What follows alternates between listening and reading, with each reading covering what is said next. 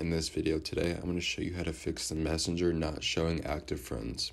It's very simple, so let's go ahead and get started.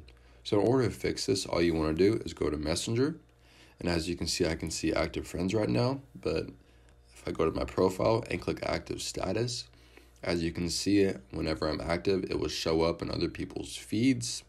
However, if you're not seeing anybody, it could be a chance that everybody has this turned off and they cannot see you active.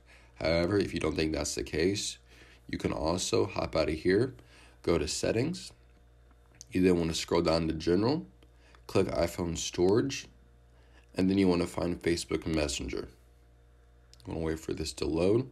Once it is done loading, you just want to look at Messenger. It's right here. You then want to offload the app. All this will do is create some storage used by the app, but keep its documents and data.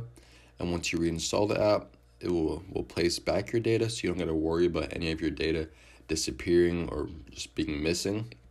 So you just want to offload the app, reinstall it.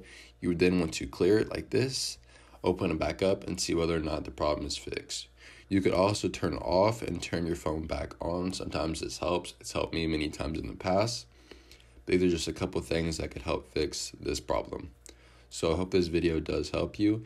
If it did, please make sure to like and subscribe to my channel. I'm trying to reach 1,000 subs by the end of the year, and I cannot do it without your help. Just want to say thank you for watching, and I will see you in the next video.